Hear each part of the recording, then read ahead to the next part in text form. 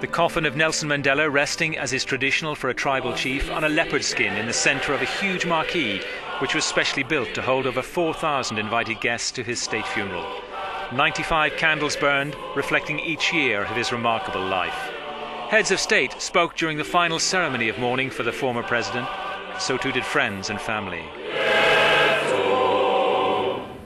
One of the opening tributes was from Ahmed Kathrada, who was a fellow prisoner on Robben Island. It was a deeply personal and moving speech to the man he knew as a brother and who he had accompanied during many of his struggles. Mandela, we may be drowned in fear, in sorrow and grief.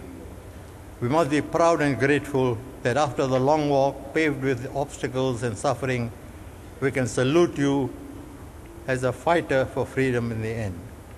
Farewell, my dear brother, my mentor, my leader.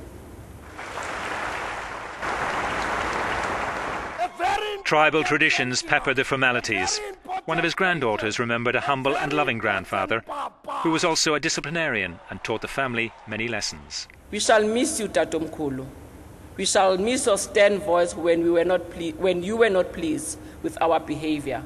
We'll carry lessons you taught us through our lives as we make you proud.